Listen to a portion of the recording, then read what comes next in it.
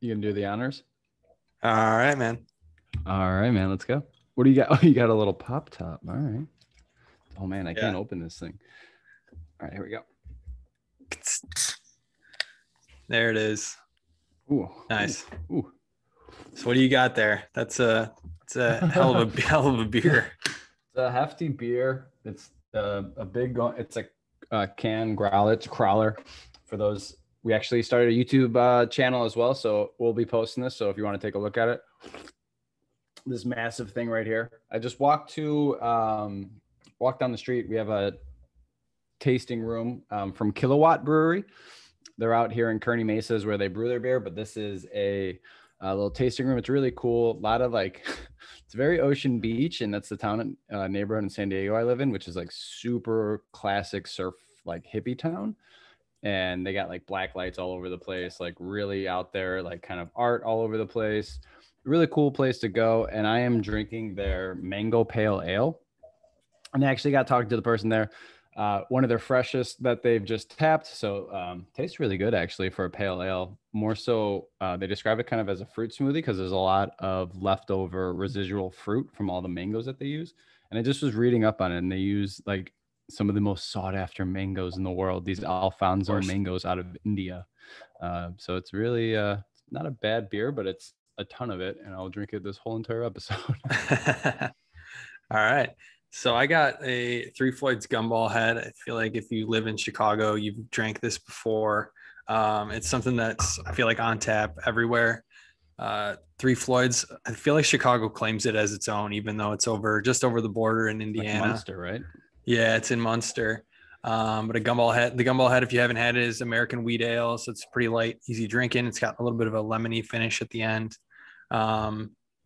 The Three Floyds actually closed down their brew pub, I guess, at the beginning of the pandemic. I obviously haven't been there since then. Yeah, it still hasn't reopened, but they did reopen the retail kiosk, I read. So you can go in, you can buy beer there. They have a distillery there as well. So you can buy some of that stuff. You can buy merchandise, things like that. But I guess the brew pub still has not reopened yet, which is kind of disappointing because that place is pretty cool. That's crazy. I know. So my brother and his friends do Dark Lord days there, where they do a lot of their like rare releases, and they would like literally rent a limo and go there and drink all day and wait for the releases. And I remember seeing that they were supposed to like build that place into like a beer amusement park. I remember seeing like renderings for it. So that kind of sucks to hear that. Yeah, not doing so hot. But I also feel excuse me, I feel like Three Floyds is the like prototypical transitional beer from, you just got out of college, you move to the city or something, and you go over to your friend's house and you're like, I'm an adult now, I'm bringing over Three Floyd Zombie Dust or Gumball Head, and look at me, right? Yeah, I'm no longer bringing over the Busch Light. Zombie Dust used to be like incredibly hard to get your hands on. You'd have to drive over to Munster to get it, but now it's pretty much in every liquor store around me, at least. Super easy to get now, but I still have a good Zombie Dust, still have a good Gumball Head here and there. Yeah. And just coming back to this mango pale ale, this is way more, like they say, it is more of like a fruit smoothie type of beer. Like the hop level is really pushed back on this one. So if you're somebody who maybe doesn't like the pale ales because of how hoppy they are, well, this would be an awesome beer to have. Mango pale ale by Kilowatt. Really, really tasty. Enjoying it. Saw you posted some tacos today. Where'd you go for dinner, man? I did. I went to Taqueria Chingon. I've been there. It just opened up like a couple months ago. It's on Western Ave by me. No, I'm not even sure if I pronounced that correctly, but it's a pretty sweet spot. I've been there like 2 or 3 times just in the past couple of weeks. So good. It's cheap. Definitely some of the best tacos I've had in the city. But, if I'm taking taco recommendations, I saw you posted a picture of Del Sol's tacos. I'd like to see if I could find some tacos that compare to this, because these Duck Carnitas tacos are like the best tacos I've ever had at this place. So definitely check that spot out if you're in the Logan Square, Bucktown area. It's a new spot. But,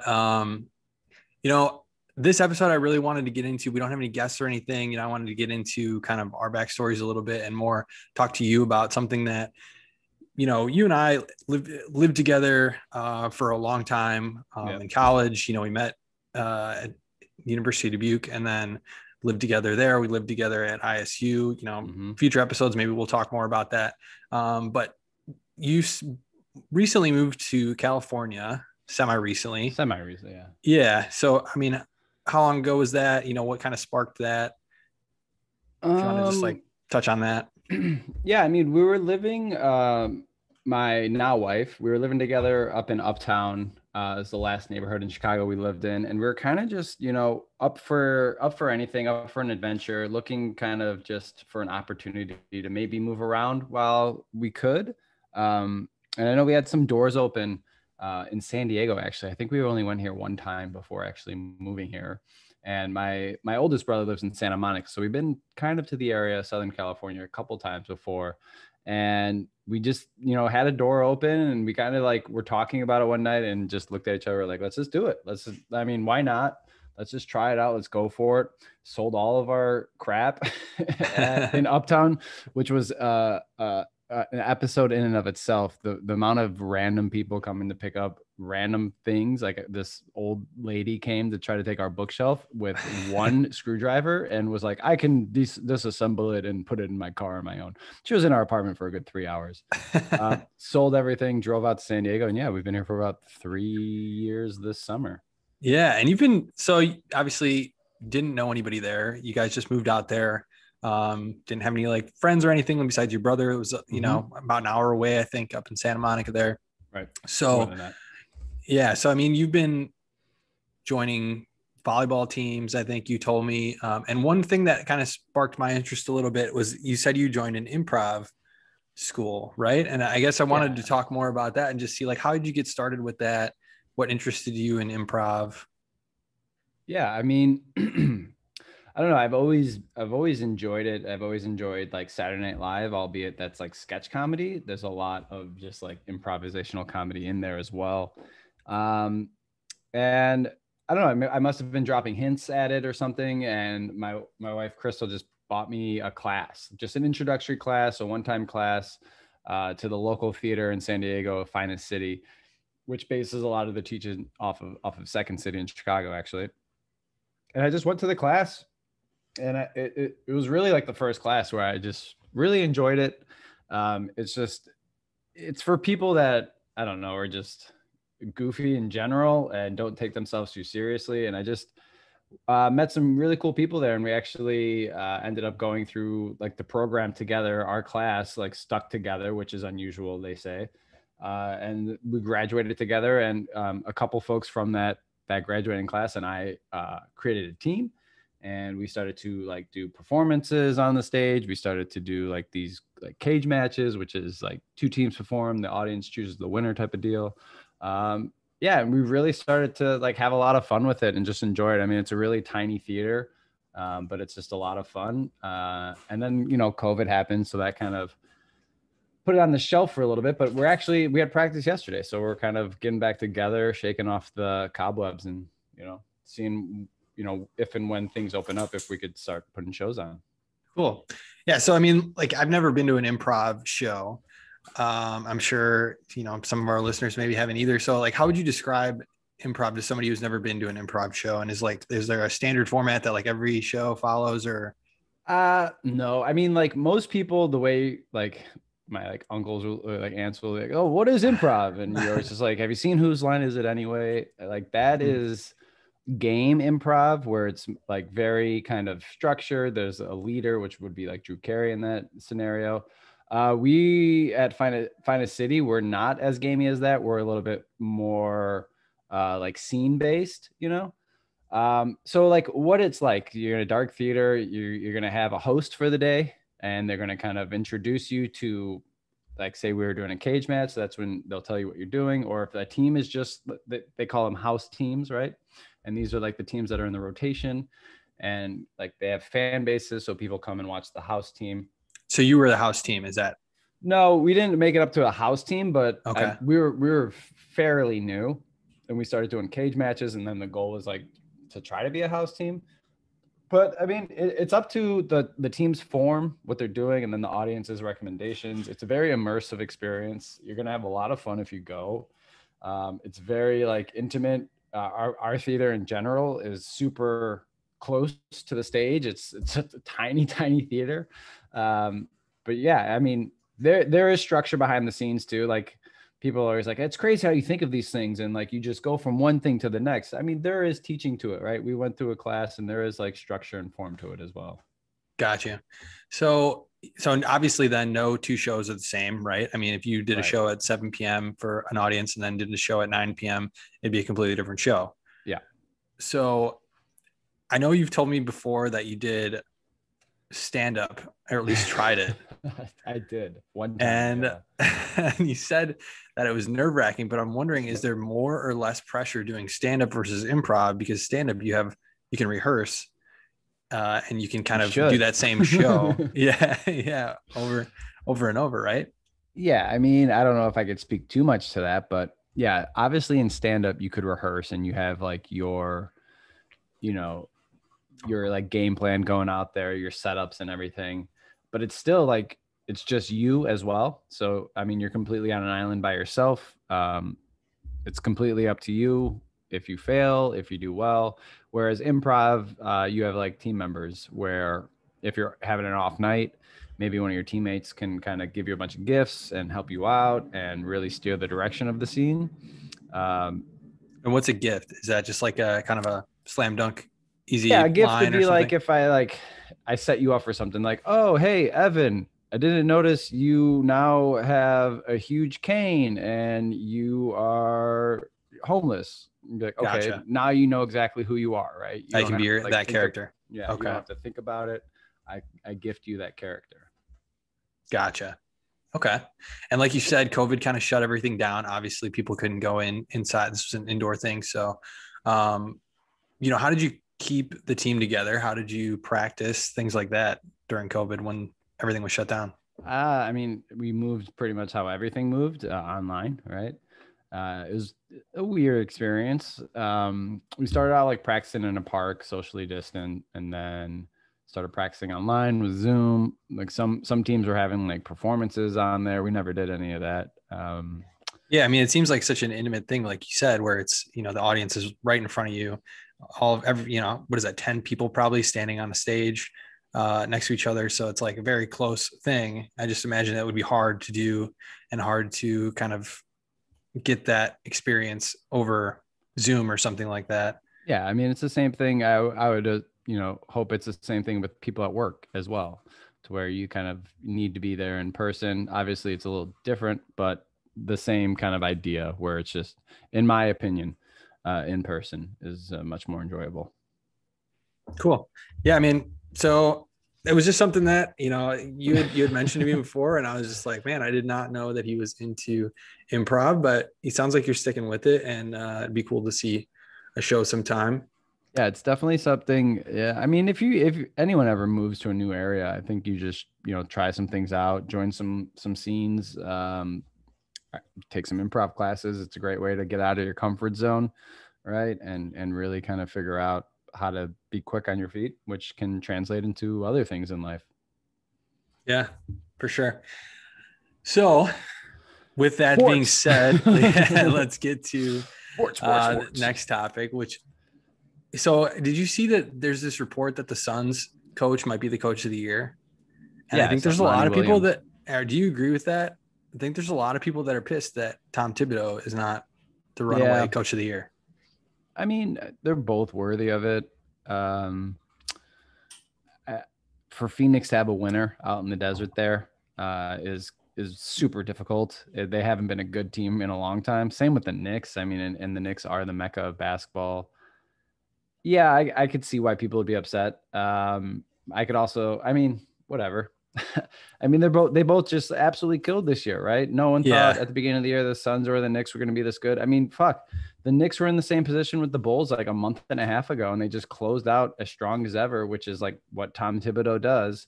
Mm-hmm. And they moved all the way up, I think, to like the 4th seed by the end of the year. I remember they were like jocking position with the Bulls, and then they just absolutely kind of just kept on going, and the Bulls stink. Yeah, so my only thing is like the Suns were and then they got Chris Paul and now they're good, right? Yeah. So it's like, is it really the coach that did that, or was it more so that they got Chris Paul, they got a leader, they got one of the best point guards maybe Hall ever. Famer. Yeah, that doesn't hurt, And Tibbs has got Julius Randle, who had a hell of a year, but would he have had a hell of a year without Tibbs? Maybe. Would he have, would the Knicks be as good as they were without Tibbs? I don't think so. So that's why I'm on the Tibbs train. I love Tibbs. I wish he was still with the Bulls. Yeah, I think everyone in Chicago still loves Tibbs. Also, just a point there, Derrick Rose got traded at the deadline to New York as well from Detroit, which I think like since he joined, their winning percentage like skyrocketed as well, which I think gives Derrick Rose a lot of credit. I mean, he was like down and out. Remember he was on the Cavs with Dwayne Wade? Like that team was garbage. He looked not great. Just didn't fit there. People were like wondering if his career was coming to a close, and now he's going to watch him in the playoffs. He's going to be meaningful minutes. He's getting that kind of crafty cerebral effect of a point guard where he knows kind of how to impact the game, not just athletically, but also mentally. And I think everyone loves Derrick Rose as well. So awesome team to root for. For sure. So now that we touched on the playoffs, I'd love to go through the bracket here. This first time play-in tournament. Yeah, it's honest, a little bit confusing to look at. And I thought it was. I mean, waking up today, I could have told you it was single elimination. The losers were out, but that is not the case. No, yeah, I thought it was going to be more like a wild card thing, like in MLB or something. Right. But it looks like if you're the 9 or the 10, that first game, if you lose that one, you're out. I think you tell me. I'm not looking at it right now. Yeah. To me, what it looked like is like they had these games today. The losers go on and play the higher seed. The winners go on to then play the losers, and then they go to the lower seed. So you got Indiana and Charlotte played today, I believe already, right? Yeah, and Indiana kicked the shit out of them. Yeah. And so Charlotte's out. They're out? So Indiana will play the loser of the Washington-Boston game. Which is currently going on now. Yeah. So they'll play the loser of that game. The winner of that game goes on to play the 2 seed Brooklyn. So, and then I guess the winner of the Indiana, Boston, or Washington game goes on to play the Sixers. So I guess. Makes sense. Yeah. So, I mean, the 9 or the 10, it's, if you lose that game, you're out. But if you're that 7 or 8, it's win and move on, lose and move on as well. Like seeding based. Yeah. Affects your seeding. Yeah. Yeah. So, all right. So like you said, Indiana and Charlotte's already played, right? We know who's going to be in there. Boston and Washington, you said, is going on right now.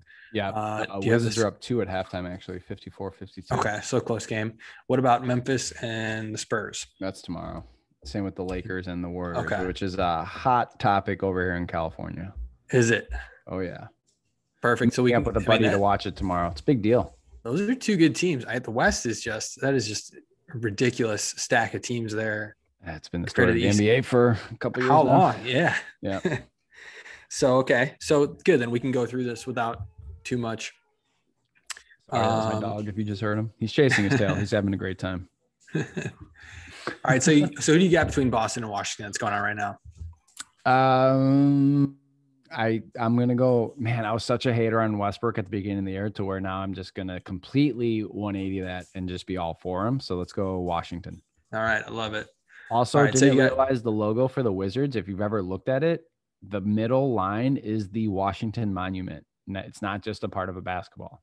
Oh, I did not. Wow. I don't think anyone noticed that. It's one of the subtle logos in there. I also, speaking of logos, and to completely sidetrack and digress here, but Portland Trailblazers, take a look at their logo and tell me what that means to you. I don't think anyone ever questions it. Yeah, I have no idea. Oh, yeah, Trailblazer. Yeah, it's a cool logo. The Suns, it's a sun. The Bulls, it's a bull, right? The Jazz, it's a music note. Yeah. Trailblazers, yeah. It's just a design that the owner at the time when they became Portland Trailblazers, his brother or uncle, I remember, was an artist, and it's supposed to symbolize 2 teams converging on each other because there's 5 lines on each side, and then the bend in there of the 2 teams coming together is just supposed to symbolize the athleticism of the sport. So it's a literal like art piece as a logo. Yeah, it's pretty cool. That's really interesting. I would never have guessed that. And yeah, I've never even like looked at that one and been like, oh, what is it? That's totally interesting. Yeah. So Sorry, then if you got Washington and Indiana, I think I'm a big Westbrook fan as well. I think I would take Washington to go on and play Philly. Also, Karis LeVert in Indiana just got ruled out today, and I don't know for how long because of health and safety protocol. Mm. It's a big player to lose. That's a big loss. Big player to lose. Yeah. But so then you'd have Boston would play Brooklyn if we have Washington winning. And you think Brooklyn's going all the way? Yeah. Or I'm sorry. Who do you got winning it all? The winner, Washington would actually go on to play Brooklyn, and Boston would go on to play Indiana. So you'd have Boston against Indiana if they lose. Gotcha. Who do I have winning it all? Yeah. I feel like everyone. The Jazz have been so damn good this year. Yeah, but Donovan Mitchell's out. Right? Or is he back? I think he's out. I mean, Brooklyn, I feel like Brooklyn's got to be everyone's favorite, right? Just because they've been sitting everybody, resting everybody up, getting everybody ready to go. And I just don't want to pick them because I hope that they lose. Well, then what about the storyline of like, I would love the Nuggets to win. That's my pick because I want them to win. Jokic would have to go off because Jamal Murray just had ACL surgery. So Jokic's MVP, right? He could do it. He should be. Definitely should be. But LeBron is saying, Steph Curry should be. And that's typical LeBron, just like writing his own storylines. So if they beat the Warriors, that's like, one MVP down and LeBron's ankle. And then they're going to go on and beat, a play-in team making the run to the finals. And it's all bullshit because he took like 2 months off, resting, quote, ankle. Yeah. And it's going to be that storyline. Is this LeBron's greatest postseason ever? To accomplish all of this, to go through, and it's going to be, I'm over it. I'm such a LeBron hater though, so get used to it. I am just over it. All right, so let's move over to that side. So who's going to win that game? If that's a big one over by you're saying. Golden State Lakers tomorrow? Yeah. I mean, I'm going to be rooting hard for the Warriors, but I don't think they have enough firepower to go against LeBron and AD. But, if something happens, if AD, he's a little fragile, if he goes out of the game, I think they got Curry puts up like close to 60 is what's going to have to happen. Could happen. Don't think it's going to though. Yeah, I don't think so. I think I got the Lakers in that one as well. So they would move on to play Phoenix, and Golden State would play the winner of the Memphis Spurs game, I would take Memphis in that one. You think so? I'm a big Memphis fan. I like that squad. I like Valanciunas. I like John Morant, of course. I think like Anderson's pretty good. Yeah. Spurs got some decent pieces. I'm a big DeJounte Murray fan. Yeah. Keldon Johnson, I thought was going to have a bigger year than he did. He kind of was hot, I feel like, in the beginning, and then just didn't really do much. Yeah. They're a quiet team. No one's talked about the Spurs at all this whole entire season, like at all. I don't even think they were once like broadcasted. But you can't knock them out. And Popovich, and I mean, they were like kind of a young rebuilding team, and they got some nice pieces. They need to step up. We'll see. Yeah, Memphis didn't have Jaren Jackson all year either, and when he finally came back, it's is it easy to slot him into the lineup, and are they still developing chemistry there? I think, Popovich is tough to count out, but I do have Memphis winning that one. So from the West, you're taking who? From the West, I am probably going to take the Lakers. Really? So you got the Lakers that's climbing out of the gutter. Like, as much as I don't want them to, I just climbing out of the 7th I think seed. their whole entire, or maybe no. Let me switch that. So you got the Lakers, Brooklyn. Is that your? I'll take the Clippers. Okay. Clippers, Brooklyn. That would be interesting. Is playoff P going to actually be playoff P, or is he going to suck like he's been sucking in the playoffs? Yeah, I got to take Brooklyn too. I think I'm going Denver, Brooklyn. Yeah. Those are my picks to click. Giannis and Milwaukee is just, they're not, I don't know. They're not like dynamic enough to where if one guy doesn't have it that night, like if Giannis gets shoots like shit and gets locked up. Like, who's stepping up? Chris Middleton, Eric Bledsoe, or Brooke Lopez? I mean, it's just they're not that deep. Right. Dante DiVincenzo. Also, the Sixers, I don't know. They're the number 1 seed, I believe, out of the East. And I don't know. I don't like the Sixers. I don't like Ben Simmons in the playoffs because he can't shoot. Yeah. I love Embiid. I think Embiid's going to absolutely go off. But I don't think his Robin in Ben Simmons is good enough because he can't shoot. I think you've always hated Ben Simmons for that, for sure. I just don't like people in the NBA who can't shoot. Get off like my team. Andre Drummond. Yeah, like I don't want you on my team. Oh yeah, you were all about him. How'd he turn out for the Lakers? Yeah, I shouldn't have brought that up. Yeah, he sucks. You guys were going hard. Still would have taken him on the Bulls at that point. We didn't have Vooch at that point. I was like, fuck it. Speaking of the Bulls, no playoffs once again.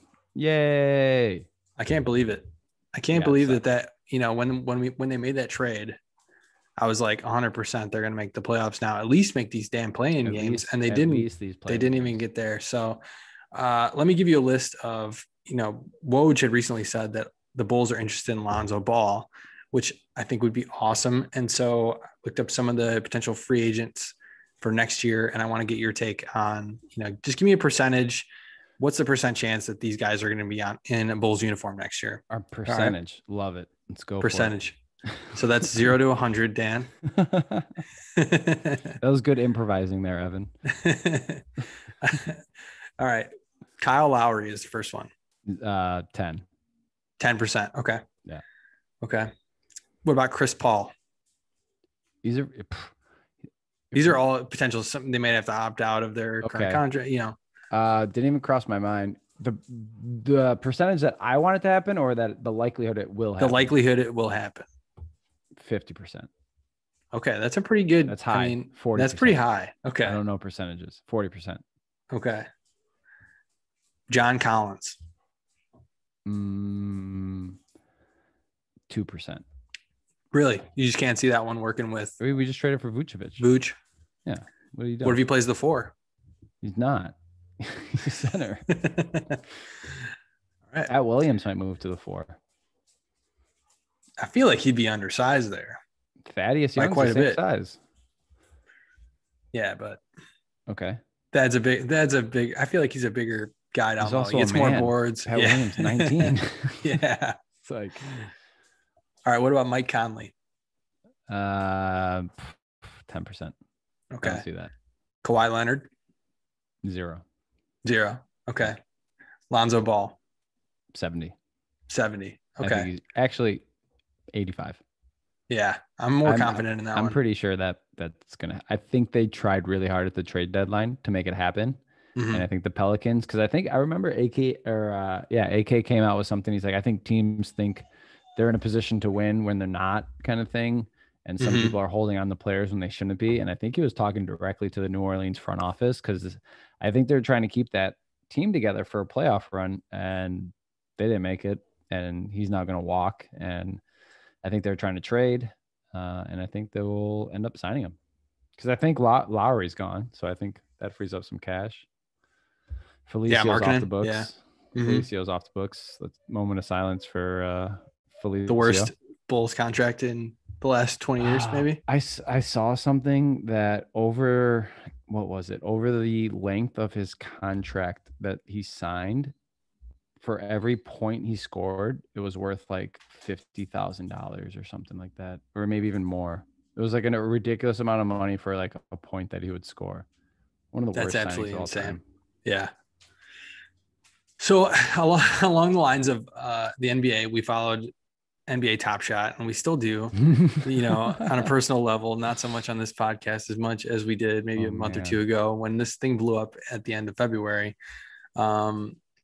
But recently, there's been a lawsuit against Top Shot that alleges that Dapper Labs violates securities laws. I don't know how much legs this lawsuit has, but an interesting part of this, I guess, is they're also saying that the complaint that was filed says that investors' monies were tied up for so long. Because, I don't know if you have access to withdraw yet, but there's a lot of people that still can't withdraw money out of their accounts. And I think this is a big part of that. So it'd be interesting to see what comes of this. They're trying to do that to prove that there was X amount of money in their business so they could like flaunt like how much their worth is, right? Right. And that's what they're saying is how that much money is circulating. And yeah. Exactly. Yeah, that's so they can get more funding and things like that. So I'm interested to see, what comes of this. Obviously, it's something to keep an eye on. But yeah, I mean, my investments there is pretty much like at even right now. Like I would be breaking, I think I'd be like $100 up maybe. So at this point, I mean, I'm either going to lose it all or wait it out to see if there's any type of bounce back with the playoffs. I know I said a couple episodes ago that that's kind of what I'm holding out for is the NBA playoffs to see if anything's going to happen there.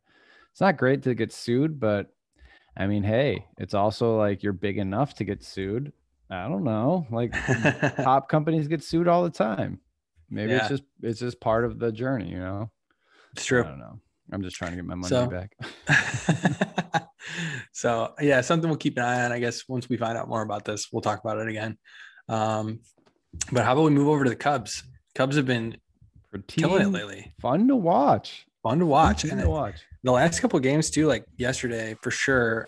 With the Nationals coming into town, Lester, it's been a cool pitching, Schwarber coming back and just kind of, tipping his hat to the crowd. Like that was just awesome. And like KB, you see KB leave him some Kit Kat, a Twix or something like that in the outfield for Schwarber to run out there. That was hilarious. Schwarber hit a homer too. I mean, I know. I was like, man, I miss Schwarber. And then he like steps to the plate to like batting 220 with the 6 homers. I'm like, all right, I miss him, but he's still the same player and same guy. Yeah, I don't miss the swing and misses with runners on. But yeah, he had a home run yesterday. It's been a really cool series. I've been watching, like I watch all the tribute videos that they made. Those are really cool. Really, really cool. Also interesting to note, Starlin Castro's on the Nationals, and there hasn't been any, like there was never a thank you. But I mean, we're a little older Cubs fans, I guess. Not that at all, but since they won, there's a lot of new fans that maybe don't show Starlin the love that he deserves. But yeah, for sure. I do miss Starlin. Yeah. Favorite He's still young, man. He's still got a lot of life left in him. Yeah. Baby face. Who's your favorite player on the Cubs right now?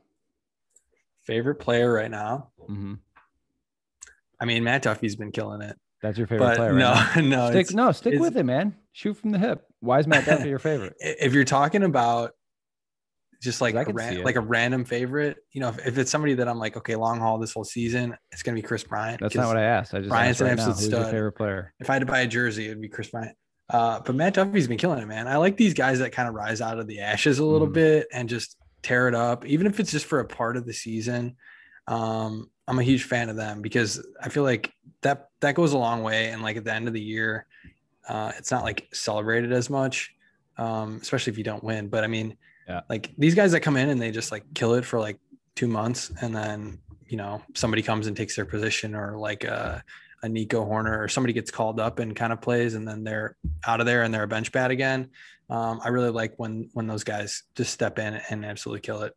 I feel like a Matt Duffy is like a youth baseball coach, like talking point.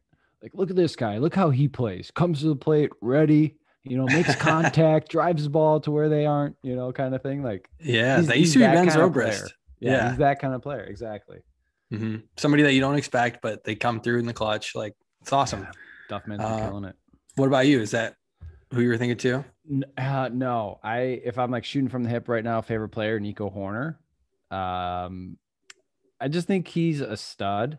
And I was watching the game today right before we got on, and he was like, just balls out to just get these ground balls going up the middle. And he's not even making the throw, but he's keeping the ball in the infield. He's making like these crazy efforts to just kind of knock everything down in front of him.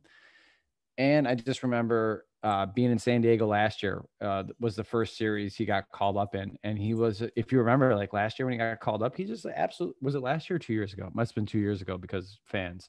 So 2 years ago when he got called up, I think it was 2 years ago. And he was just like on a hot streak, like right away. He hit a couple doubles for that season. It was just, he's a California guy as well. So it was like his whole family was there. We were sitting Oh near yeah, one of for those. them.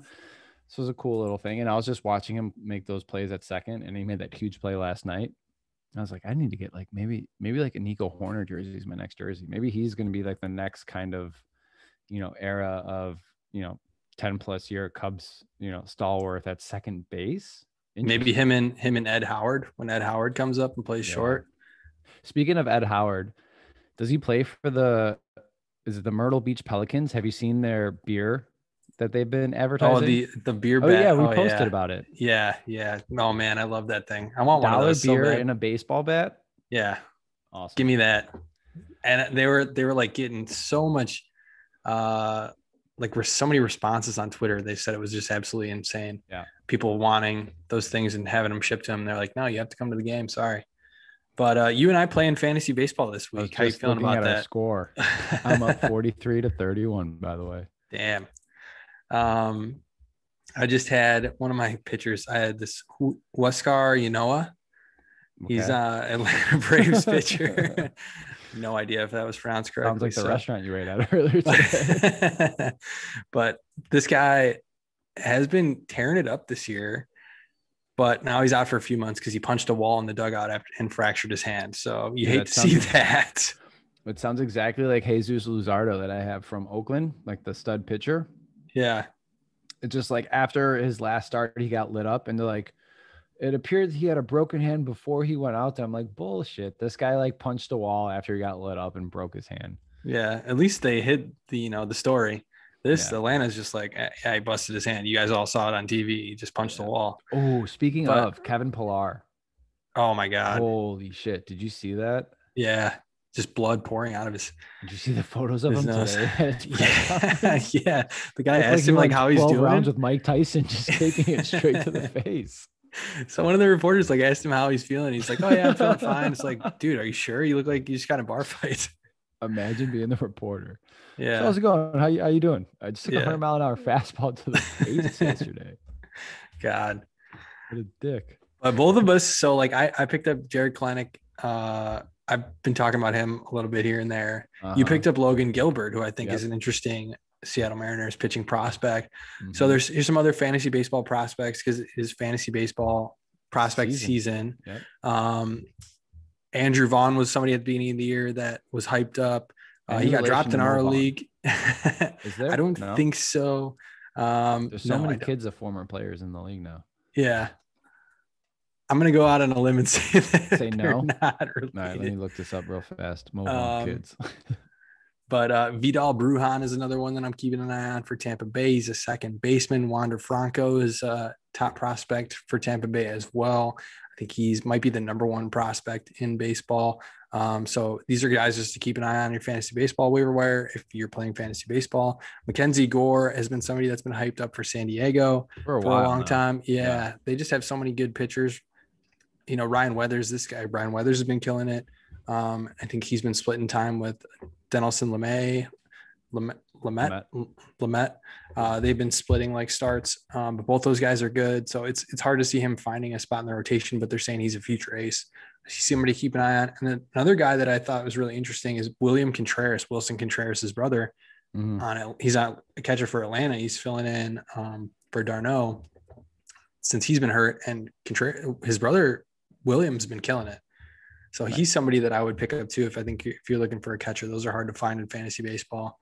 And then one other guy I was saying here, Alek Manoah, AAA East pitcher of the week last week. He struck out 12 guys in his debut. So he's a pitcher for the Blue Jays. So these are all just names to keep an eye on. Take a look. Somebody that you might want to pick up if you're in need of pitching. Because I know in our league especially, it's like pitching it dominates and it's hard to find, man. There's like nothing on the waiver wires. And actually today I picked up Miles Mikolas. He's going to be coming back. He's doing some rehab starts right now. He missed all of 2020 to repair a forearm strain in his pitching arm. And Syndergaard I have on my bench as well. He's coming off Tommy John surgery. So I'm putting a lot of stock into these guys coming off these major injuries. I don't know how well that's going to pan out, but these guys are free. They're on the wire. There's, not rostered everywhere. So pick them up if you need some pitching. Yeah. And you're lucky. I got DeGrom on the IL right now. Luzardo as well on the IL, and I picked up Sixto Sanchez, who you were like all about at the beginning of the year. I remember. Did you roster him at the beginning of the year? I did. Yeah. I had him for a while. And then he got hurt and I didn't know when he was going to come back and I needed to pick somebody up. It's just, our league, I only put one IL spot, which is tough. It's been tough for everybody with COVID, with all these injuries. Yeah. Especially with a short commissioner move, shortened season last year. I should have anticipated that more people would be getting hurt. But I like it. It's keeping it interesting. Like if you have a good player that gets hurt, like you have to drop them and you got to pick somebody else up if you want to win this week. And, you got to make that decision. Like, am I playing long-term or am I playing for this week? So there are a few teams that are like 0-6 or 1-5. So I think they're like, okay, I have to drop them. And I just think it adds a little bit of a wrinkle to the league. But there's not a lot of good people to pick up as it is on the wire. Yeah, it's tough with that one IL spot. I mean, at least you should have done offense and pitching having an IL spot, but no, the guy just did one. No, you got to play it off Frankenstein's fat foot like the rest of us. And I feel like, was this like talked about in our league at all? Did you just kind of maybe like forget about it and just it was the same as like, it is type of thing? A couple of years ago when we played. Okay. But yeah, should have known with COVID and stuff too. Yep. So, all right, man. This has been, I don't even know what episode is it. Episode 13? Sounds right. Let's go with 13. Episode 13. Just want to thank you guys for listening. As always, we do have our new YouTube channel as well. We'll be posting the video tomorrow. Same with the episode. So just, YouTube search Domestic Draft. You'll find us there. You get the uncut version of our podcast episodes. So all of our outtakes and stupid. Yeah, you get to see me on my dog calm down, stop chasing his tail. Yeah, maybe you heard my baby in the background. Who knows? Yeah, this is live. This is how we do it. Every Tuesday night, bringing you episodes every Wednesday. Thanks for listening. Peace. Peace.